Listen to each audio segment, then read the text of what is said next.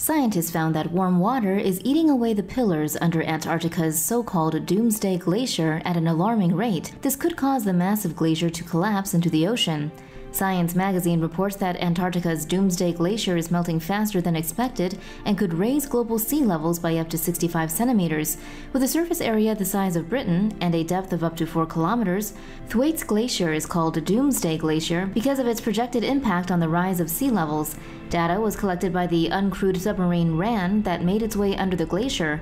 The drone submarine found that currents of warm water are finding their way deep into the ocean under the ice shelf.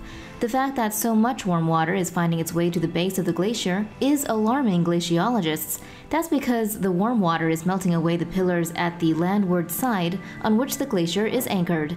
The fear is that, if the ice pillars collapse, large areas of ice would break off into the ocean, causing the ice to melt faster and causing more ice to flow into the ocean from the land-based part of the glacier.